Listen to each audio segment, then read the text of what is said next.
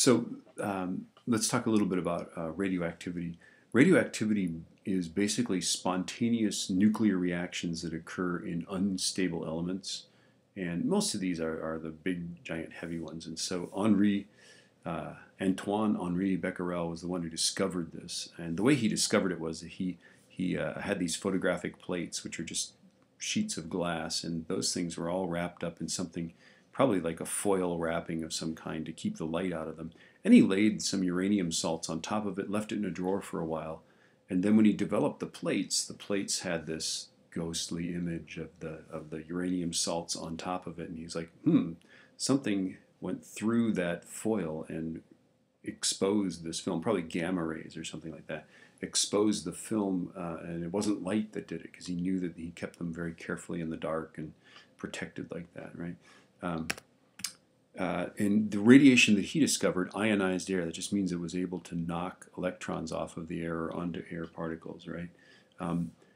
He discovered that the stuff he was observing could be deflected by a magnetic field, right? X-rays are just, by the way, photons. They have no charge, so they had discovered X-rays at the time, right? But these things were not X-rays, because X-rays are undeflected by a magnetic field. These things could be deflected, right? He had discovered radioactive decay, right? And then this is the nomenclature we talk about. The parent nucleus is the thing that is what it is before it decays. Then we talk about the daughter and the radiation, right? Okay, and then, presumably this can have some energy. It could be moving as a result of the energy loss, okay? Now, these are the types of radiation or radioactivity, the types of decay and the types of radiation that we have, right? There's alpha decay, beta minus, beta plus, and gamma that we're going to look at. Okay, this is what they are. An alpha particle is actually a huge thing. By far, it's the giantest of all these things, right? It's 2 protons, 2 neutrons. It's basically a helium nucleus. And when we do the calculations for it, we actually look up a neutral helium atom. It can go about 4 centimeters through air, so stand more than 4 centimeters away from an alpha source and you're safe. But if you ingest an alpha source, then of course it's bombarding your tissue at close range. So that's the real danger. And I'll bring in some radioactive rocks, and the only real danger there is that you would get that stuff on your fingers and then ingest it, right? So you want to keep clean, right? A beta decay is just an electron. Okay, but it's not an orbital electron. Don't confuse beta decay with the atom becomes ionized. This is, amazingly enough, an electron that's created from pure energy by the nucleus. Imagine that, right? The nucleus just does some rearrangement, and it creates out of pure energy an electron. Okay, that's crazy. You can stop beta decay with aluminum foil, or 3 meters of air it won't make it through that much. Okay. Beta plus decay is that the nucleus creates not an electron, but an antimatter electron. This is antimatter. And indeed it does exist, right? It's not even, that's the kind of physics we're doing, right? It's an antimatter electron. So it's exactly the same as an electron, only it is positively charged.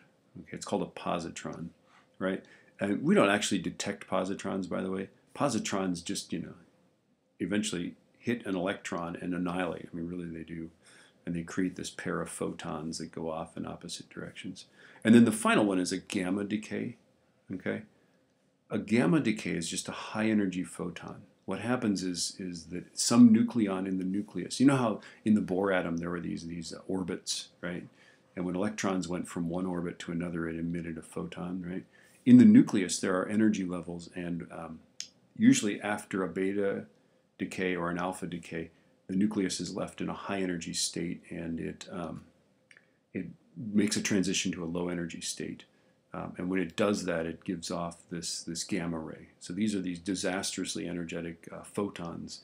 These things are used to sterilize beef, right? A gamma source will kill all life, so they just expose beef to gamma rays. And is that beef safe?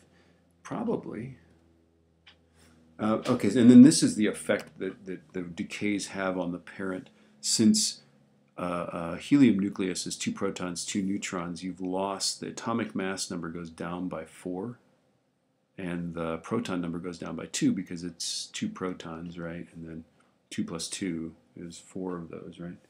Beta minus decay, the mass number doesn't change because remember an electron is incredibly small. So this electron's not made, it's not like a nucleon turns into the electron, right? It's just that, that there's enough energy released to create an electron from pure energy, right? So there's no change in mass number, but if you create a negative charge, you have to create a positive charge. So it's as if a neutron crosses the aisle and becomes a proton. Okay, that's the notion. But that's not really what's happening. Okay, and then beta plus decay. A beta plus decay, again, there's no change in the mass number. Electrons are not as nearly as big. They're 2,000 times smaller than a nucleon, right? So the mass number stays the same. But if you create a positive charge, then you're going to create one negative charge or lose a positive charge in the nucleus, right? So we lose, a proton crosses the aisle and becomes a neutron, and this thing carries away the positive charge, right? And then finally, gamma decay, all it does is it basically, there's no change in the atomic mass number, and since photons have no charge, they're just photons, right? There's no change in the charge, right? But the parent loses an amount of mass equal to the energy of that photon, right? So this is actually a fairly simple, decay. Now let's do some examples of this. Okay, I'm going to turn the page here. You probably want to write that down. Okay. Oh, here's a picture. This is kind of cool, right? This shows a radioactive sample here. Gamma rays, that's a gamma, right? They go straight because there's no charge. And then you can, this guy's positively charged, right? So it's going to go this way, right? You can do the right-hand rule. This is a beta minus decay, and of course a beta plus would go this way if there was a vacuum, right? And there wasn't something to make it annihilate, okay? So you can tell by magnetic fields which charge the particles have. At CERN, when they're looking at particles, they have these big magnetic fields so they've got that information. Okay, so here's an example, right? We've got lead, right, and it's 210 and 82, right, and it's going to turn into a 4,2 alpha particle, right? Whoops, plus something, right? That's like question mark, right?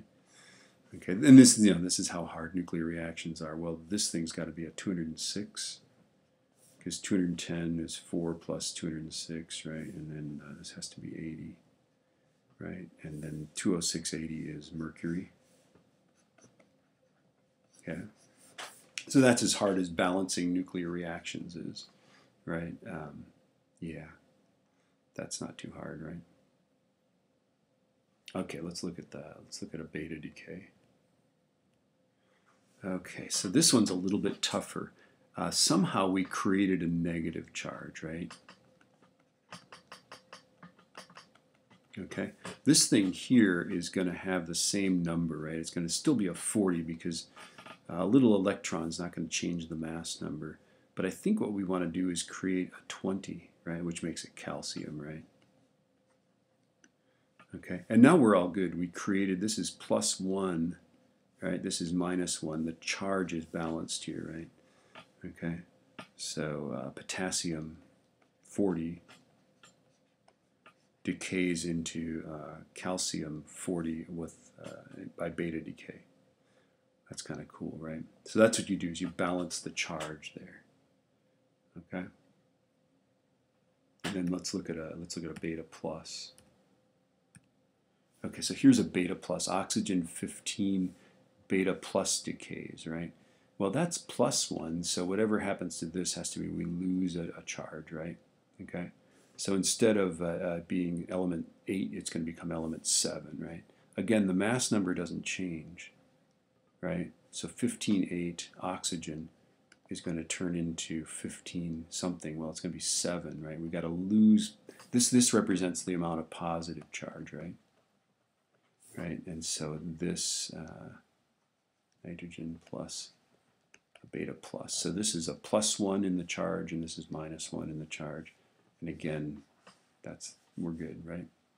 Okay. Yippee skippy. You might want to look at the other examples.